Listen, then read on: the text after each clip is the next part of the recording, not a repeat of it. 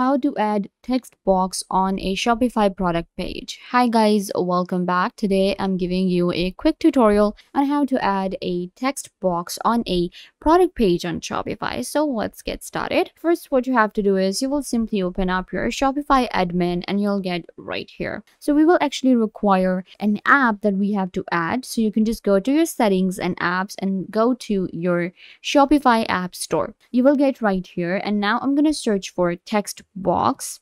So you can see we have a lot of different text box, and this is the one, text box for product pages. So I'm going to select this one. So this is the type of text box that we will be getting, and I'm going to click on add app. Simply install the app and it will be added to your Shopify. So you can see right here we have our own text box, and you can just actually buy the plan for this one as well, because it has like a 3-day free trial, but you can get it for just $2. So you can see right here $2.99, almost like $3.